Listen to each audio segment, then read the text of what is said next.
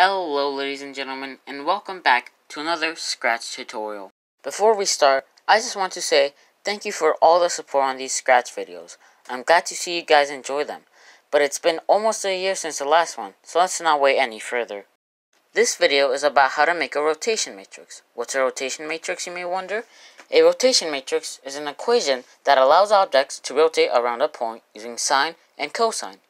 Here is a video where our player is moving around a level. Here we have a similar video, only the camera is rotating alongside the player. But in reality, the objects are rotating around the player using a rotation matrix. Now let's start by making two sprites, one named player and one named objects.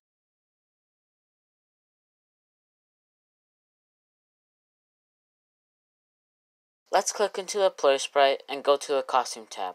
I'll draw a small circle, but you can do whatever you like.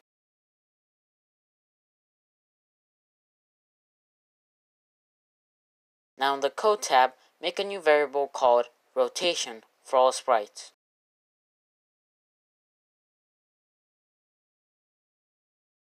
When the green flag is clicked, set rotation to 0. Add an if forever loop and an if-else statement within it. If key right arrow pressed, change rotation by 5. Bring in an if statement and put it inside the else part of our if-else statement. If key left arrow pressed,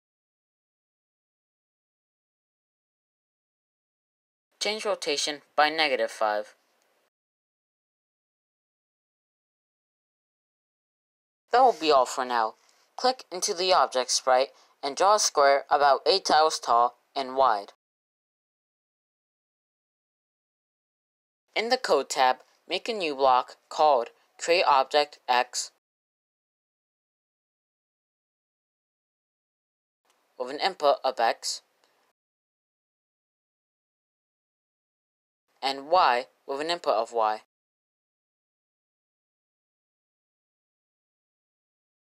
We'll use it right away under an if green flag clicked block. Put the X input as 0 and the Y input as -30.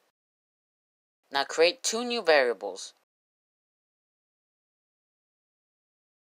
X and Y, both for this sprite only.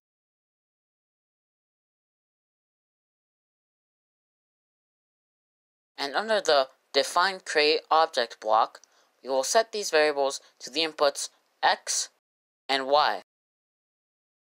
Then create a clone of ourselves. Oh, I almost forgot. Make sure that the sprite is hidden. We only want the clones of the sprite to be visible.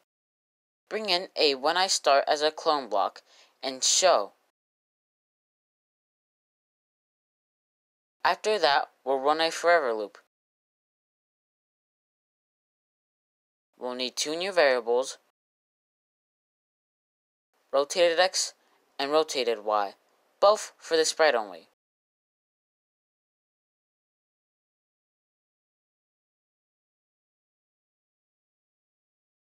Now we are going to make a script, and I'm going to need your full attention, because it's really long and can be easily messed up. Ready?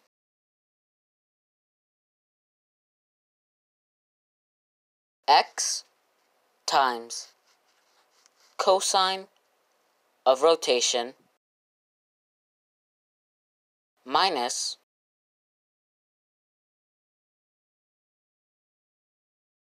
Y times sine of rotation.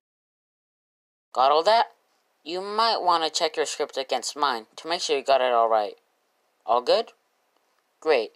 Now we are going to set rotated X to this equation within the forever loop.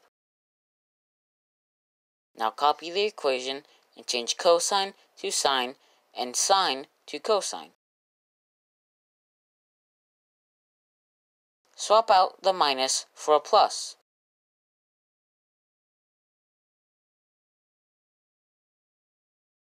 Now we are going to set rotated Y to this new equation, also within our forever loop. Finally, bring in a go to XY block and go to X rotated X and Y rotated Y. Now we are finally ready to test this.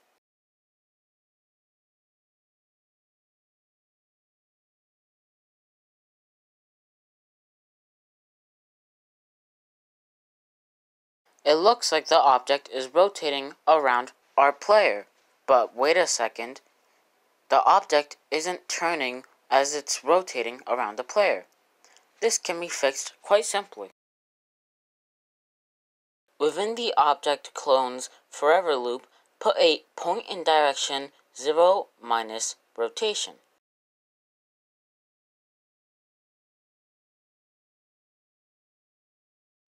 And that's that issue fixed. Now we need to create two new variables, camera X and camera Y, both for all sprites.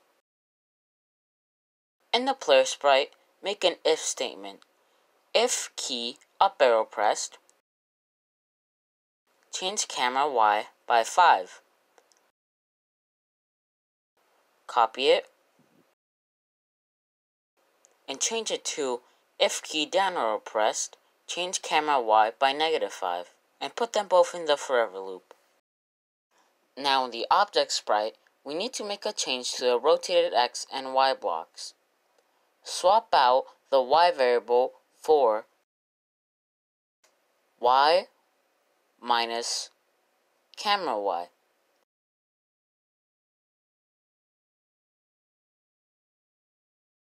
Let's test this.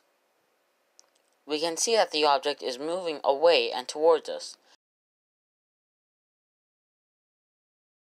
Now we just need to do the same for the X variable. X minus camera X.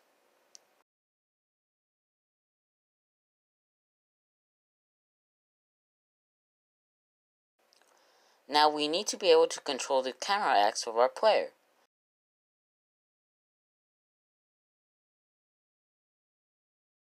Replace the 5 in the change camera Y with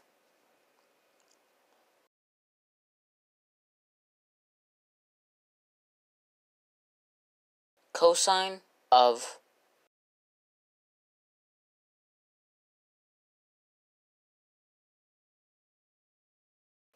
rotation times 5.